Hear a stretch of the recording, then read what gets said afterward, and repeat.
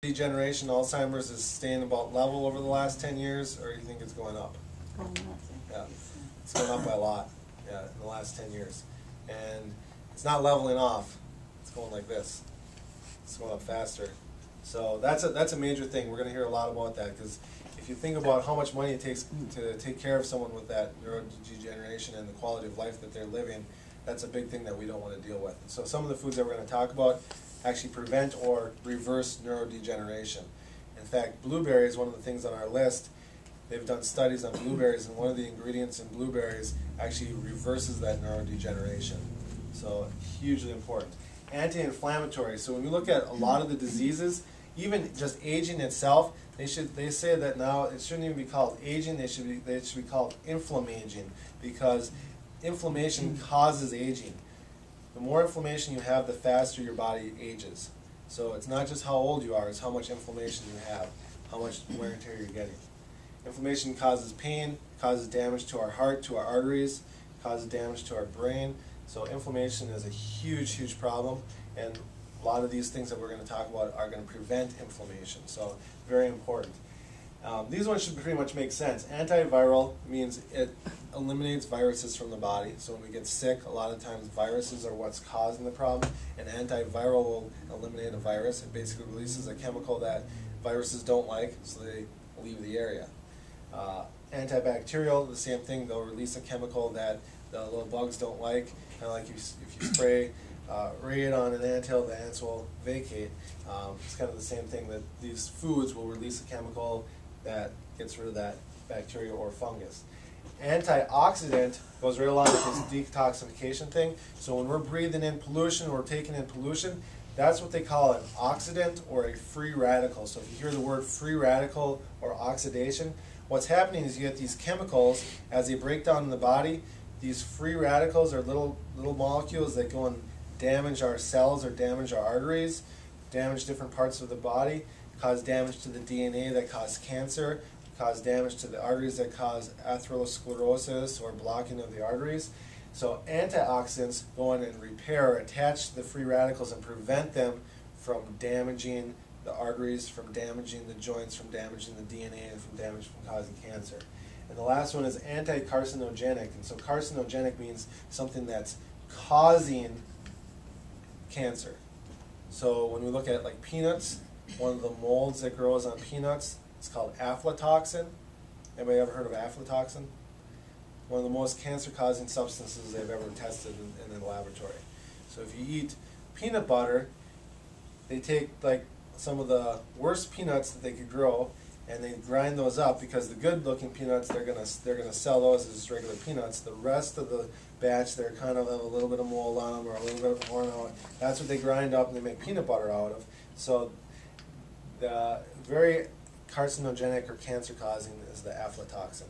When they want to test and find out is something going to prevent cancer, they give the animal aflatoxin because they know that that causes cancer, and then they test the next ingredient to see if it prevents them from getting cancer. So the aflatoxin, or the mold that grows on peanuts, is one of the most toxic things that we could do. So peanut butter did make the list for superfoods. The first one that did make the list is broccoli. And so we had this on the board. Everybody probably saw broccoli. Broccoli, you think broccoli actually has the same amount or almost the same amount of calcium as milk. And so when we look at like a cow, cows, we know cows have milk and they have calcium in their milk. But how much milk do cows drink? Not much. So where do they get all this calcium from? The grass. So they're eating vegetables, and they're absorbing the calcium from the vegetables or from the grass, and that's where they're getting all the calcium from. Does it make sense that if we looked at a study of all the countries in the world that drink the most milk, we would think that they would have the least amount of osteoporosis, right? Because they had the most calcium. Does that make sense? Mm-hmm. It'd be strange to believe that when we actually look at the research, the people that drink the most milk have the most arthritis and the most osteoporosis. That's what the studies say.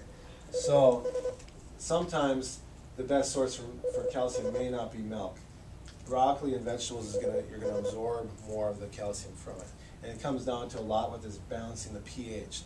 Because when we have an acidic level in our body. We have to pull calcium out of the bones and out of the blood to put into the bloodstream to balance it out, whereas broccoli will balance that pH out for us, so we don't have to worry about pulling extra calcium out of the body. Loaded with vitamin C, that's an antioxidant that prevents damage.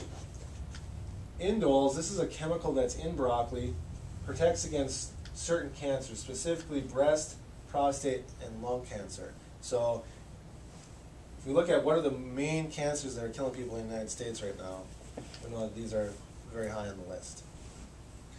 And then glucophanin, it's a powerful detoxifier. So we look at what does broccoli have in it that's going to help detoxify the body.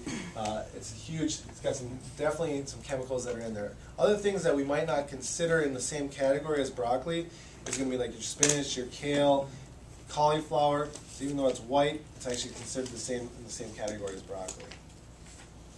Does it make a difference whether you eat them raw or cooked, or is one It does better? make a difference, Okay. yes. Raw is going to be better. As you cook the broccoli, especially if you cook it in water. Anybody cook broccoli in water? You see the water's green when you dump out the water. There's a lot of good ingredients that are in there that are going down the drain. So steaming it is better than boiling it. Eating it raw is better than cooking it. When you look at how old the broccoli is, the younger the broccoli, the more of this glucophanin that's in there. So the broccoli that's about 3 days old, they say has the highest concentration of that detoxifying agent. It's hard to know how old it is. Yeah, it's hard to know unless you're growing it in your own garden or you're getting it from a farmer. The other thing that we look at, we want to buy broccoli that is organic, because if you notice all these little dimples on the broccoli, if we're spraying it with chemicals, it's hard to wash that and get all those little chemicals out of there. So this is one of the foods that's going to be more important that you're going to buy it organically. If you're taking the skin off it like a banana, not as important that that's organic.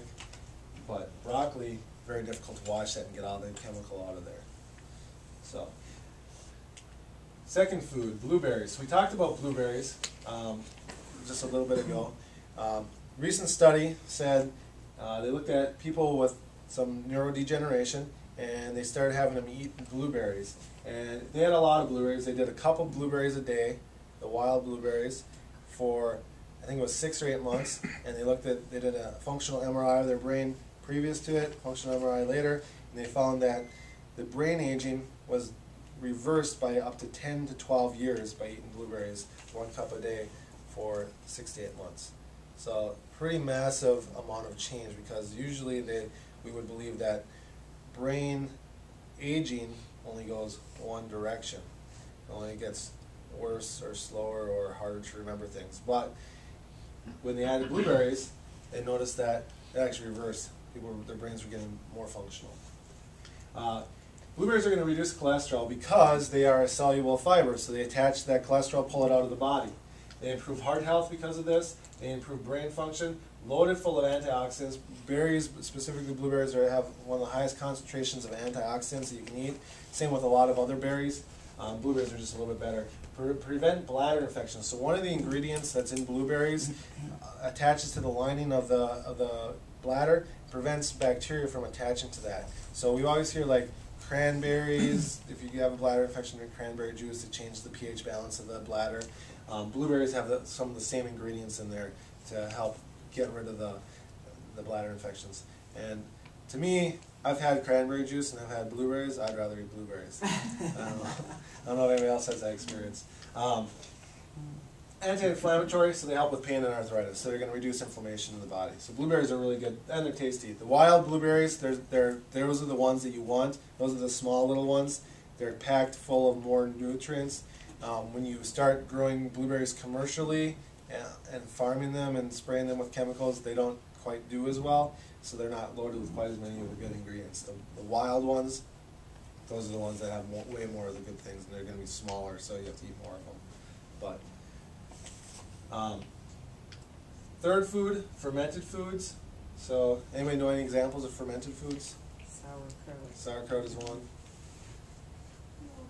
Yogurt is a fermented food.